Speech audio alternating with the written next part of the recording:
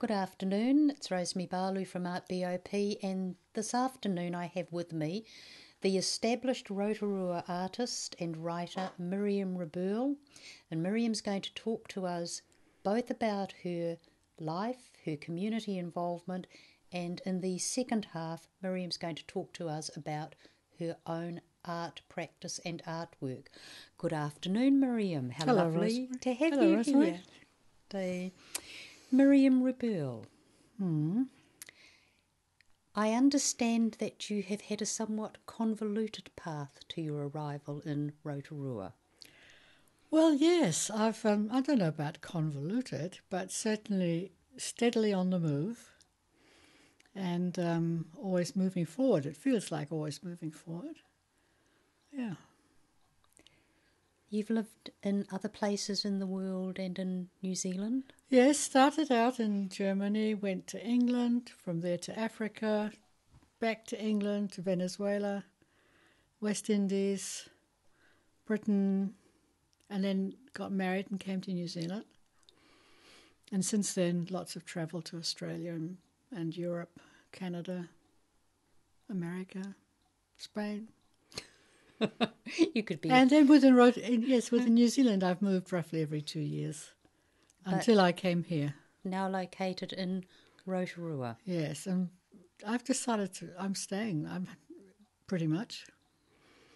And not only do you have an arts practice that takes you around New Zealand, you're also involved in a number of community activities and community organisations, both involved in the arts and not involved in the arts. Absolutely. Do you want to tell us about some of those? You want to know more about that? Oh, Yes.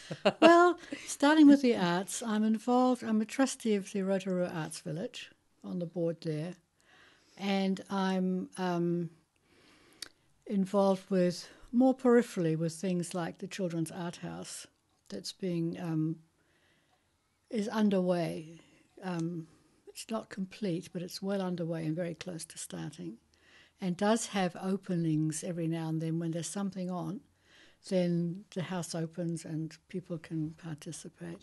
What is the Children's Art House? Children's Art House was, as I understand it, there's a national movement started by Shona Hardy Boys, I believe her name is, and her concept is that you find the children, or children present themselves as wanting to participate in drawing or arts or films or whatever.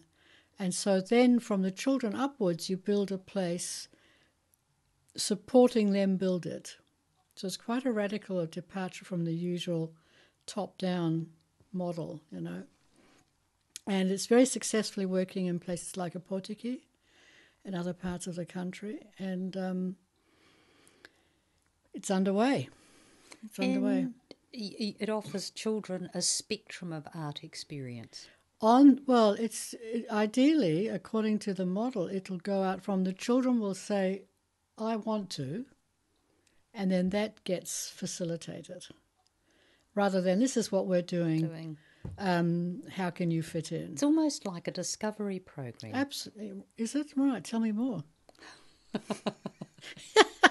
I understand that's an educational program in some of the schools where the children select the topics. Yes. And it comes under the general heading of discovery education. Right. Well, that sounds right, yes. So it's exciting. And it's in the government gardens near the new museum, so it's got plenty of space for outside things as well. And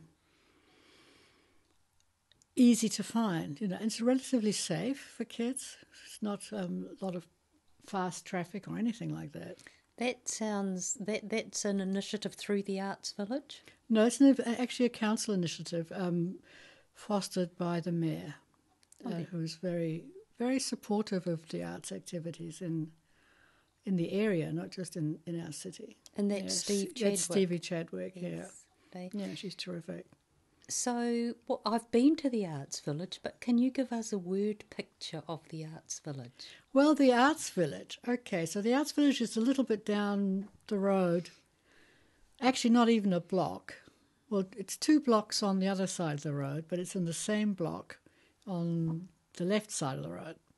As the government gardens. As the government gardens. And if one walks around, it's all part of a complex. And so one of the mayor and council's visions is to have an arts precinct, because the whole thing geographically, just there's nothing in between any of it, really.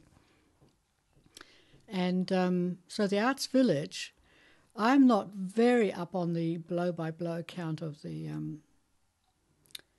of how it came about, but basically it came about because there's some two historic buildings, council responsibility for those, and so 2 large studios were built in between and corridored, and with an outside corridor to join the whole thing up. And then there's a studio / gallery that leads to a little shop, which is not actually the Arts Village shop. It's a part of the premise is rented by a group of crafts and arts people who operate it under the umbrella, if you like, of the Arts Village. And so then it's physically, that's basically it. Physically, there's a sort of a mosaic, well, not sort of, there's an actual mosaic pathway laid down by dozens of volunteers. I think something like 380,000 squares went into it. But more atmospherically, it has all kinds of stuff going on, from English as a second language to cooking and music, like the Japanese drummers meet there. It's a real cultural and education centre. It is. It's our effort is to, our wish is to be really community, not exactly driven, but certainly, as in we sit and wait. No, we don't sit and wait, but it's not exclusive. So part of our vision is that it should be a place where anybody who wants to participate in the arts can. And if I remember rightly, there's a large tree outside the front of the Arts Village, and it is covered in yarn bombing. Yes. Well, some coming up for 12, it might even be 2 years now. Gosh, maybe it's been up all Christmas. Not long ago, not so long ago, the Arts Village secured funding, and that made it possible to empower a group of mostly women, where this was led by Annette Bates, who's a really great fibre artist in Rotorua. And she and a whole bunch of others, including me, taught people, we offered to teach people to knit and crochet. And then meanwhile, the idea was producing the miles and miles of stuff that was needed. And people got in behind that, and it's still going on. I just took a photo yesterday of, do you know the 3 carved figures at the entrance to the redwood forest? No. Okay. Oh, they've been yarn bombed. They've been yarn bombed, and all around town. There's another. Suddenly, there's a rhododendron tree in the city, right in the city, 2 whole blocks away, which has been yarn bombed, and. They're popping up, like on the backs of benches. You don't really see it all because I'm driving, but it does hit your eye every now and then. So it's been a huge attraction. And well, yes, because the day that we were there were just hordes of tourists photographing the tree. It's their eye catchers. Yeah. Which was the plan. The plan was to draw more attention to the fact that this is here, and that there's something inside of interest. There's always an exhibition on of at least one, if not more, artists or group exhibitions. They've had the sculpture symposium that Mark Spijkerbosch instigated and saw through. And those sculptures are sitting there now. That created the sculpture trail in the government gardens, didn't it? Yeah. Yes. So it's all happening. Does the Arts Village have its own Facebook page? It does. Yes, it has. It has its own Facebook page. It has a website. I can't quote the exact numbers for them now, but they're operating. Cool. It has a monthly market. We have a monthly market where things, the clear structure on what you can sell there, and it's things that have been made in New Zealand and been, made, not just bought, and like socks, machine-made socks from China do not appear there. So it's a great place for lots of original art and craft. Original art and craft, yes. And some very good food sometimes. Now, not only the arts, I understand, you have participated in other community-based activities there. I think, yes, I do. I think it's fun, and I feel part of my place in the world, how I pay my rent on the planet, is to be helpful. I think that's what's required of me. And also, it's just interesting. So when I moved, for example, I moved to Rotorua, I renovated a house and had the same builder for like 8 months around. And he's a collector and a rock hound. And why didn't I come and meet some people? And so I originally went to the rock club because I thought, well, being totally selfish, of course, as I tend to be, went along thinking, well, this will be great outings to see the area. And the first outing was up to the Coromandel and unbelievably boring terrain where we went. Nothing that Don't listen, world. The Coromandel's beautiful. Oh yes, but this was down like in a ditch. Rock hounds aren't there for the beauty. They're there for the rocks, for the rivers and the banks and the landslides. And all the trees were broken, and it was not what I like to draw. But I started collecting, and it was really hot. So I got on the river and started collecting carnelian. It's very easy to identify. Yes. And I'm hooked. So now I go just to go and find rocks. And, are you a little rock collector? I'm a little rock collector now. These are such nice people, and it's part of what I like about the Rotorua area is the thorough decency of people. And for the 7 years I've been there, they never change. It's not, and that's not a criticism. They're just solid. I know what I need to do. This is how it goes, dum, dum, dum. And they're all, of course, historians or geologists. So the other club I belong to now is the Collectors Club. Even though I actually don't collect anything much now, because I'm, downsizing like many people my age. But they're great. They're very interesting. They know so much about so much. And is the Collectors Club, they be collecting... what kind of things? Oh, look, it ranges from teapots. Somebody collects teapots, somebody else collects jugs, somebody collects war paraphernalia. There's a man who's got an amazing collection of measuring instruments, of all, from scales to rulers to things that you drop, and stuff like that. There are people who collect dolls and china, and there's a man that collects horse but draw horse regalia, the old brass things and things like that. One man collects African tribal art. Yes, so it's a good night. Very nice people, and yeah. And you're doing that as well as participating in the general arts community in Rotorua? Participating, yes. There isn't really. It's interesting, what that would mean. I'm involved with the. I'm a member of the New Zealand Fine Arts Academy and the Artists Alliance, and so through those two, one has some links. I have friends who are artists, but not only, because I feel it's useful to be grounded in everyday life, not just in the heights of creativity, which can get a bit abstract at the best. Certainly my work can. And so I'm involved now in the City Council's positive ageing. That's what I was working round to without asking you directly. I want you to tell us what that is about.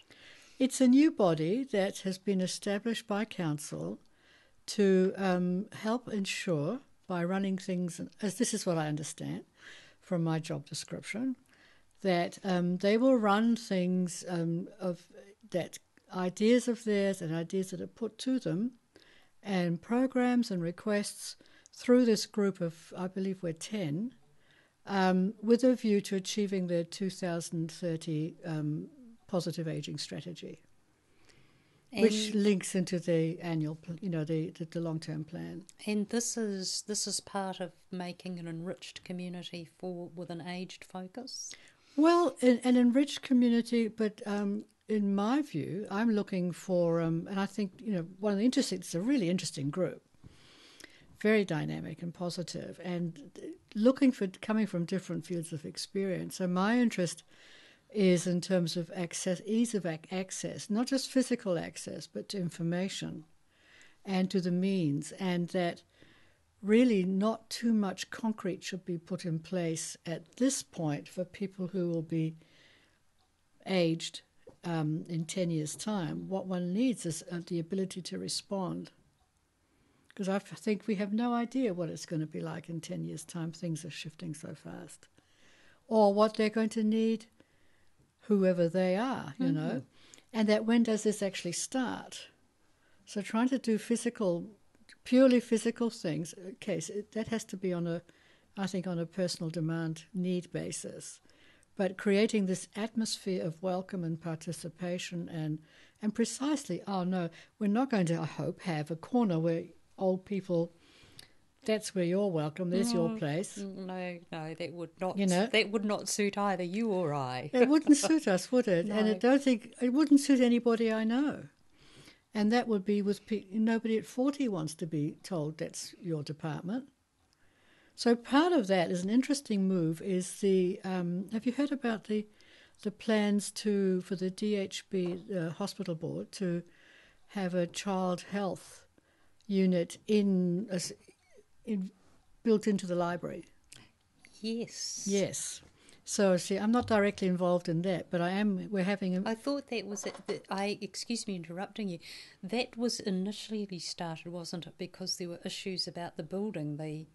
Exactly. It needs a lot of, as I understand, it needs a lot of reinforcing. But the fundamental concept is taking the service to where people feel comfortable going. Yeah.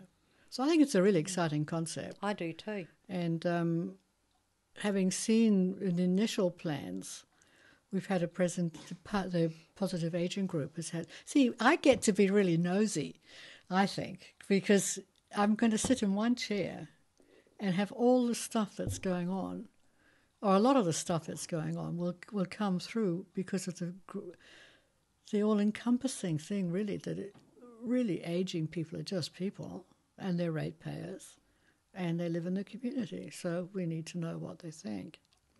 I'm involved in U3A, the University of the Third Age, which many of your listeners will belong to as well. It's very strong over here.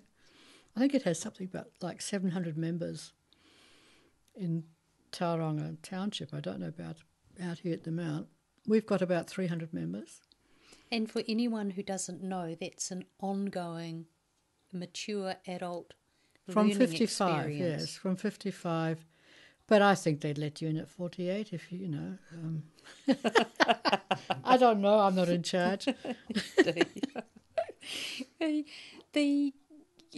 Just on the council aspect, I understand from talking to you that your council has created some gallery space within the council. Yes, the Galleria. Well, in the old council buildings model, there's always like this hallowed hall with the portraits of past mayors, or somebody, or benefactors. And we had that. Important people. once important people. Once important people. Not to refer to them as has-beens, but, people who were once important and might not be so important now. And in our case, really out of step, these large portrait photos were really out of step with the rest of the appointment of the building, which has a lot of carving, it has art, it has fabulous Japanese ceramic vases that have been gifted, all sorts of things like that. And then they hang these things. And so it really came from the idea of, again, Stevie Chadwick and her chief executive have sort of built this organically, not with total support of their council members, to get these portraits put somewhere else, paint the walls white, and have regular exhibitions of local Rotorua artists' work going on. So there's one there currently with my wonderful, I just love it actually, to see it all out, see 10 paintings with the local red ochre that I've collected and turned to work. So one's a series of 5 and the other's a series of 5. So you're the featured artist in the council Well, I'm just a gallery. multiple artist. So I've got 10 works there. And then there's Debbie Tyne, who's a spectacular artist from the Polytech, and Michael State, and Michael Smith has got a lovely work that acknowledges his relationship with his partner. So and the next one will actually be celebrating Chinese New Year. So that goes up mid-September. We come down, and mid-September there'll be something relating to that. They're obviously open to the public. Yes, in council hours. But it's a free, open... Free, open. So you go up these wonderful stairs, you walk past this big carving in a glass sort of patio, and off to these are all the council rooms, and then there's the chamber at the end where all the important stuff happens. And you're walking past all this, past the art. There actually also are Liz Pearce's dolls. Oh, yes. There are 4 of her dolls on display, which is just amazing. One of the things we didn't mention is that you have recently become, in quotes, our Rotorua correspondent for ARTbop. A great blessing, yes. And Liz Pearce's dolls, her heartfelt dolls, and they are very unusual. And very heartfelt, yes. They formed the basis of an article you have on ARTbop. Yes. Rotorua itself, Miriam, has undergone, I'd have to say, well, in a Rotorua, they've got some quite dramatic improvements going on, creativity and public art-wise. Yes. Well, from when does one want to start? I first went to Rotorua in the late 60s. I've had actually a lot to do with the town over the years that I've lived in New Zealand. And, in those days you went to the Blue Lake and you stayed in the caravan park. And I don't think I ever walked around the lake then. And I don't think anybody else did, Nobody I knew did. And the kids played in the lake and fish and chips for tea. And now there's, all these Nike-clad people with their time on their shoulder and charging around. And yes, I think a huge effort's been put in. And certainly my experience is that the constant flow of tourists with varying agendas, so there's the sort of the winter sports and then there's the summer sports, and the fact that we have the such good mountain biking facilities, and you can fish and sail and walk and swim and boat, and I mean, what else does for the average family still that wants to give their children in particular, or even just their parents, a pleasant time and a pretty safe time. It's a great place to be, and of course there's a lot of music. But I think it's the tourists that bring that slightly up atmosphere, this expectation of fun, and that helps ignite us locally, I think. And in terms of igniting, they've done a lot of work in the centre of Rotorua, haven't they? And it's not finished, yeah. So we have the new cycleway, we've got the green corridor coming up for completion. Areas have been designated for the Eat Street, and which goes straight through to the lake. And Eat Street. Yeah, and of course we have Thursday night market. We have the Thursday night market with all the wonderful food. Yes, the night market. Yeah, so that starts at about 5, so mostly food, so it's either food to buy or take away.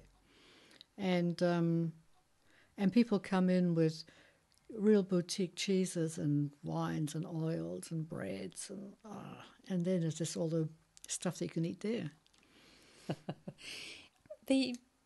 Just before we close this first section of our conversation, Miriam, you're also, I think, involved in activities around the museum in some way, aren't you? That's an arts focus.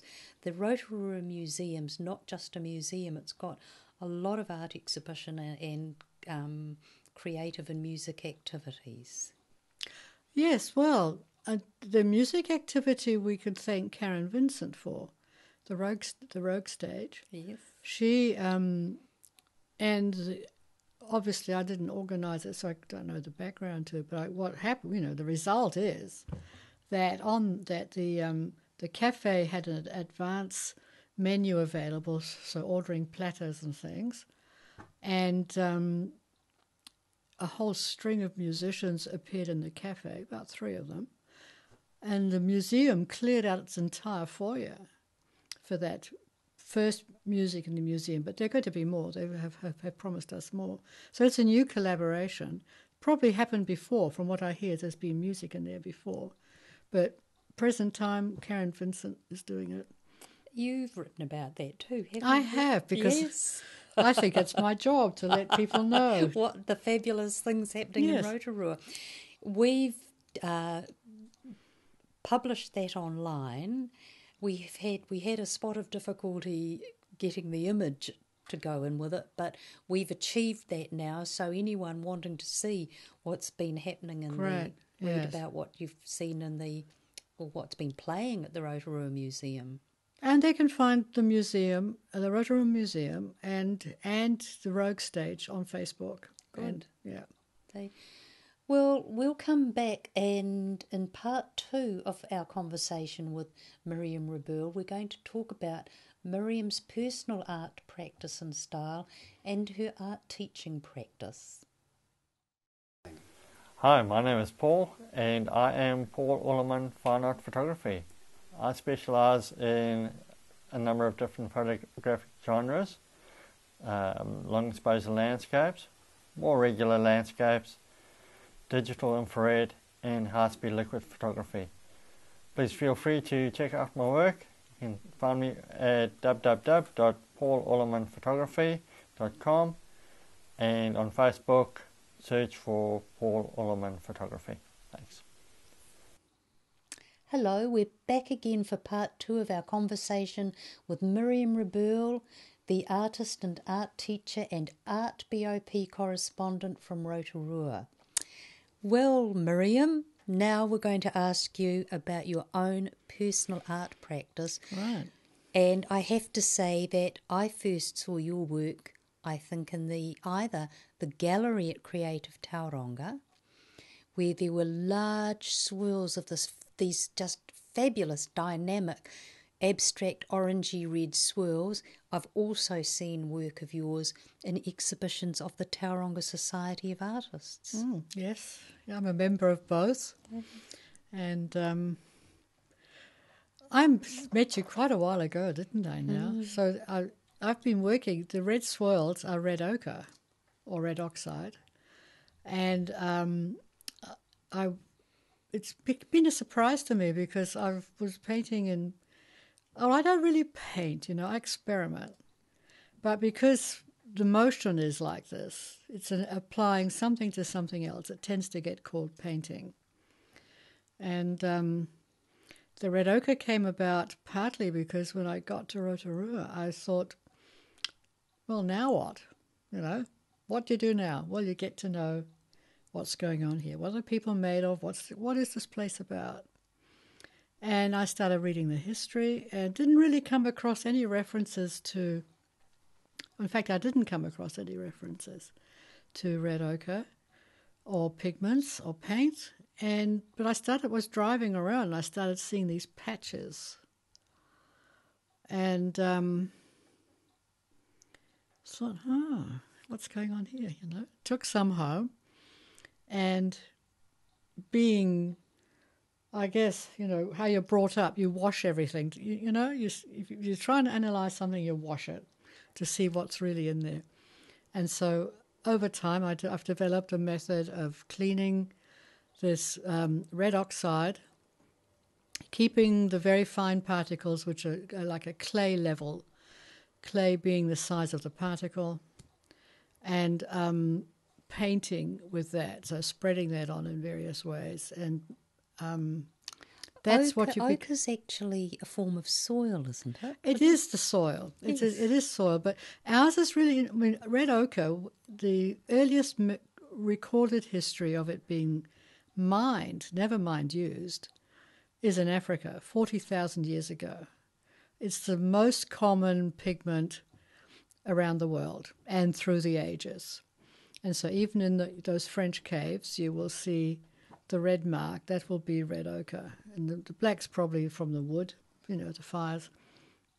But it's the red that's so interesting. And ours, a lot of clay is formed by erosion. And so you find it in sort of bands maybe, or ours is geothermally altered rocks. Right? So I'm basically painting with melted rocks. I think that's terribly exciting. Living in a volcanic area, you know, so I'm very aware of those 3,000 or so little earthquakes we get every year, and the fact that every day you get up and your pictures are not straight anymore. So you know something happened during the night. You know. I have that. You have that? Yes. Right, well... Ours is due to volcanoes. What's yours due to? I'm hoping it's due to volcanoes. Not lurching around the room. I don't think so. It normally happens after I've gone to bed. After you've gone to bed, yes. Well, how is that, you know? How come they hang straight all day and then you get up in the morning, they're not straight anymore? Well, I prefer the earthquake to the pixies theory. Yes. Okay, the night pixies. Yeah, so that set me off on this thing. And... part of I've worked with other materials. I do a lot of texture work. I'm interested in textures. I'm interested actually in the materials and in the processes as much as the result. And that the result is really that conversation. So you put one or two materials onto a substrate, and the three, if there's three, so I count that as one. The substrate is one. Then the three, and then you add water, so there's four. You've already got four variables, right? But it's quite enough with two, with the red ochre, well, three, water and the substrate. And then the result is just that conversation that's taken place there. Some of the works that I've seen that you have used the ochre, as I said, the first collection or exhibition I saw, it was the ochre on their own. Yes. On its own, rather. But you actually use it in conjunction with a heavy black as well, I think. Yes. Yeah, so the first ones you saw were not the first ones I did, but I was starting on a series. I was at the beginning of a series, and I like series because you have your canvas is spread out, and then boom, you're off, right? You sort of pop through this little hole and you're there. Miriam in Wonderland. Wonderland, Happyville, you know? And it's actually a huge sense of freedom. And so I had sort of planned what the next one was supposed to be in a much denser form. I had an idea, I've got to do this and doesn't work for me. So I started out, and I suddenly realised this great change, you know, that the glow from the ochre comes from less, not from more. Whereas I had been trying to put it on more smoothly and more evenly, a bit like paint on a car, actually, when I look back, not what you need. So you saw the result of that aha moment.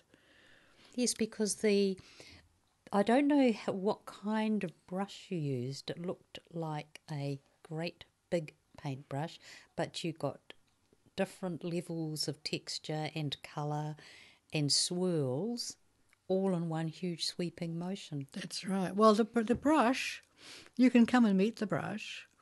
The brush, I have Chinese brushes, among others. I mean, I'm just as likely to use a squeegee mop. That's it. It's simply like, without having an end in mind, like not trying to reproduce something realistically or teach you something or illustrate something, or fake some reality thing. It's, okay, what happens when? What if? That's what's going on my grave. What if? What if? That's the big question. Instead of that dash in the middle, you started and you finished, and then there's the dash in the middle. Well, in the middle is going, what if? And so it might be a squeegee, but I've done a number of workshops with Max Gimblett, and no small brushes in sight. And I happened upon in Wellington the shop, the Chinese, I'd call it a medicine shop, but it probably isn't. But it looks, it's got all sorts of herbs and things and fabulous looking bottles and lots of blue little bits of china. And like Wali's in Auckland. It's just wonderful. Max Gimblett buys his brushes from this shop. And there was a picture of him in the window, which caught my eye. And so there are brushes there as tall as you, so they're on the floor stuff on big sheets of paper. So I've done some workshops with him. So that it straight away takes you away from all kinds of carefulness, not focus, but from carefulness. And I've done a lot of training with Stan Chan, master calligrapher in Wellington, which again is in Chinese ink and Chinese brushes. And did learn a little bit about how to paint flowers and, the four treasures, treasures, orchids, chrysanthemums, blossoms, and bamboo. How can I miss bamboo? I've done miles of bamboo. Miles of bamboo. Bamboo is the only one that really interests me. It's just the most fabulous thing to paint. But because it's in the stroke, it's not in just the finish. It's about the focus you bring to that sheet of paper and to that ink, and you've ground your ink yourself. And it is a wonderfully intense but not totally stable black. So whereas Indian ink is, boom, that's it. Is it Indian ink you used in conjunction? No, I used Chinese ink. And what you saw was Chinese ink. Oh. And it's because it's black. It's black. I had a bit of a downturn when I discovered that a Chinese emperor had banned the use of charcoal to making ink because China would run out of forests, which at the time I thought sounded a bit ridiculous, but I've since flown over China and realised he was right. He was right. He was onto something. So my understanding is that modern Chinese ink is made from petroleum, as a petroleum byproduct, right? I was very sad about that because I had this idea I was using all natural products, And I thought, well, I'm still going to use it. And partly because it so easily tells its own story. So it looks black and easy, but mixed with other things. So in the pop-up that you didn't get to see. We won't go there. And I think they're all sold now. They're all gone. That was an issue of parking. That was your parking issue, yes.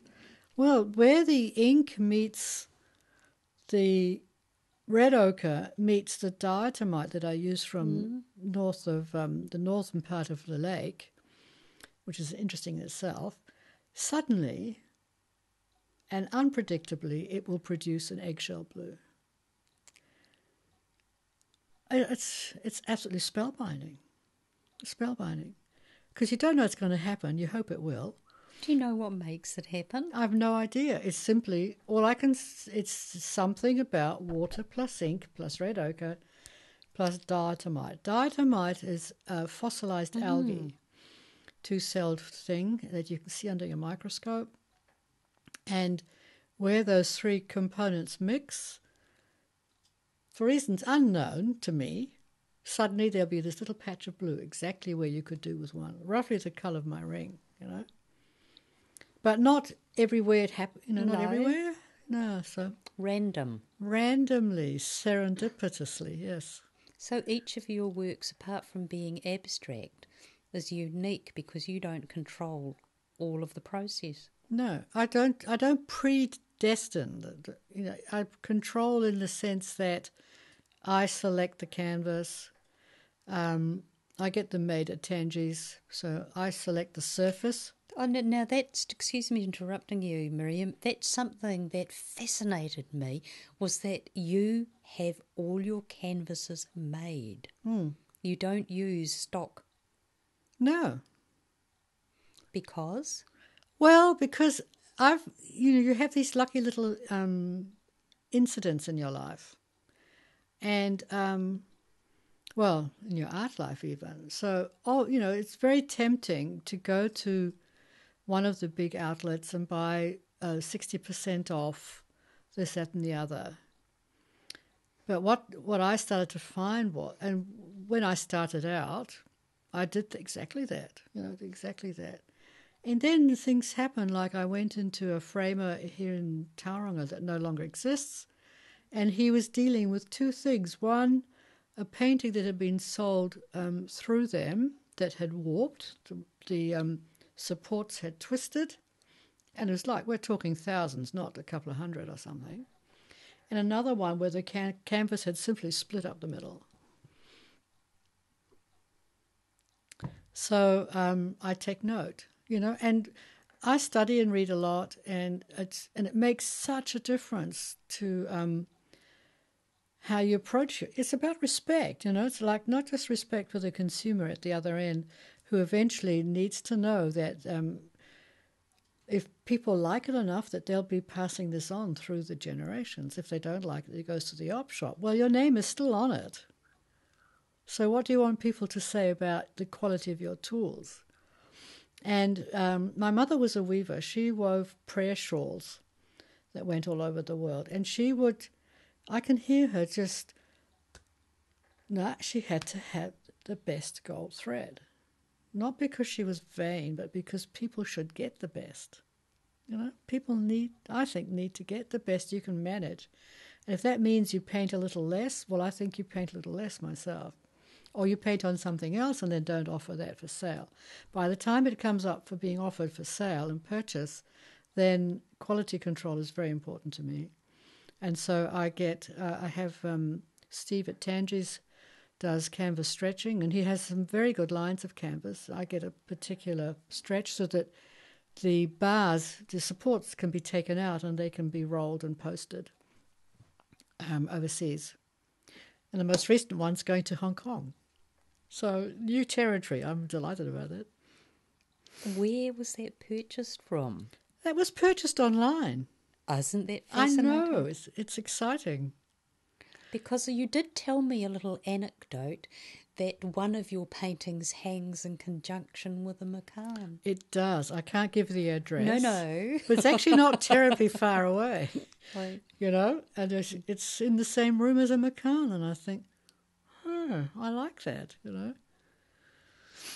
I know it sounds vain, but it's the truth. No, I don't think it sounds vain. I think what you're saying is what I have been saying about the Bay of Plenty, that the creativity here is amazing. Oh, it's huge. And we offer people within the Bay of Plenty a very diverse and wonderful creative experience. Just being a bit commercial, where was the website that they found your work? Oh, right, the website that I use, I have my own website, and that works well. The other one I use is the New Zealand Art Show website. And so NZ Art Show, probably .com. No, actually it's .co.nz, but that's easily found. And you manage your own pages. You pay your monthly rate. You handle your sales yourself. And I like that because in my experience, my kind of art, people want the link with the artist. They don't just want a trophy, you know? They would That's be not getting... that's not meant to be a put down. It's simply No. the connection is the bit that matters. So they like dealing with the artist, and most people that have bought my work, it's been like that. And I can understand that because the abstract swirl painting series that I saw in Creative Tauranga, they were so energised, and I said to the people in Creative Tauranga at the time, if I could, I'd buy all of these and take... I think that might even have been before I met you. I'd buy all of these and take them home because they just made me feel so good. So I understand why people would want the personal connection. And that's really, it's important. It's lovely to hear that because I want people to feel good. You know, I want them to have a good experience. I want them to feel uplifted somehow, I'm not against dragged down, but I don't want them to feel insulted. That's the thing, you know, that they took the time to come and have a look. I mean, there's like, just on Etsy, you know, Etsy, whatever it's called, Etsy, 1.5 million pieces of art for sale through 36 or 38,000 suppliers. You know? It's a lifetime looking. So it's a lifetime looking, and how do you weed through all that? And so the only, you know, I would take the course of, well, okay, so, let's go and see, let's go and meet, you know. So that's how my sales tend to happen. The online ones, there have been a couple of just really anonymous online sales. Well, I've seen this. Is it still available? Yes, here's the money, boom, off, right? End of story. But it's unusual. It's still nice. Still nice. See, I think for me, it's no longer necessary to put your creative life in the hands of galleries, speaking really generally, right? In the hands of galleries and in the hands of upmarket, upmarket. I can't think of the English word for this that's polite, but the sort of mainstream master's level art schools, right? You don't have to do that anymore. I believe that's a gatekeeping system. It puts more people off than it encourages. And you're in massive competition, whereas my experience is the question is, do you back yourself? Do you enjoy what you do? Are you willing to share that? Do you want somebody else to have some pleasure from what you've done? And then now, which is all new, not new, but unexpected in a sense, I didn't set out to be a commercially viable artist. But I sold my first painting through the Art Society. And then it was all on. I thought, right, let's see what else we can do.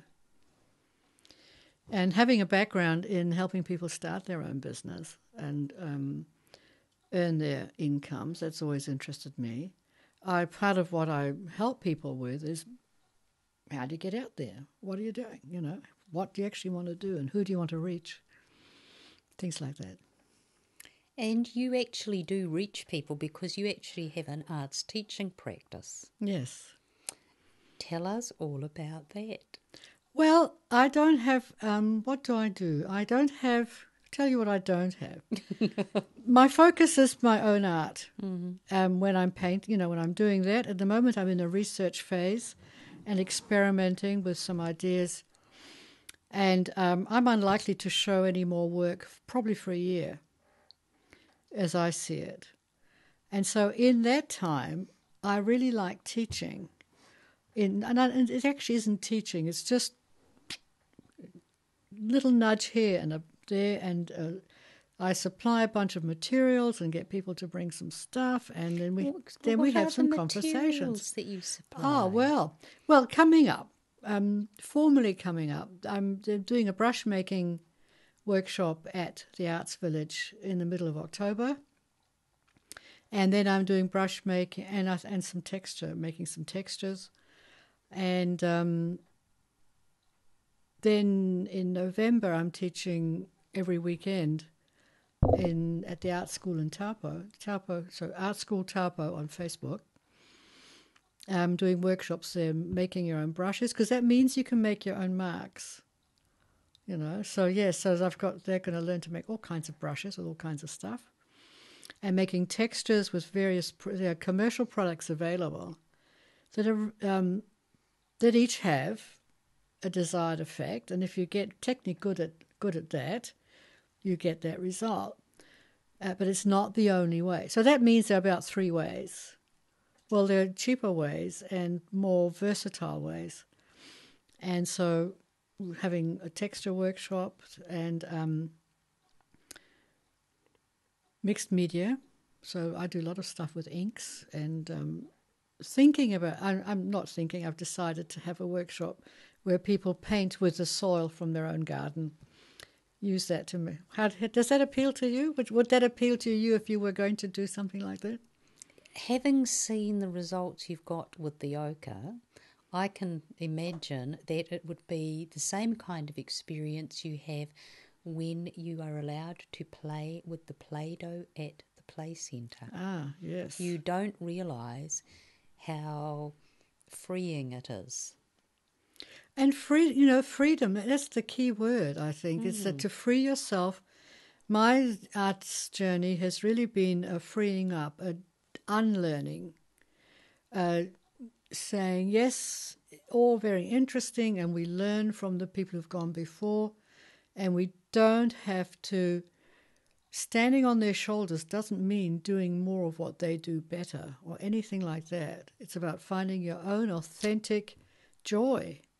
What gives you joy, And you don't always find that straight away. It's like everything else. It takes, not everything you do for the first time you do very well. I can think of a few things, like my first attempt at winning a swimming race, I didn't win. Well, that's it. I was out of there, I wish I'd persisted. I hadn't learned about persistence. Part of travelling a lot is you don't have to persist with anything. It's my excuse. But to get back to that authentic art is or even just creativity. If you don't want to call it art, you call it creativity.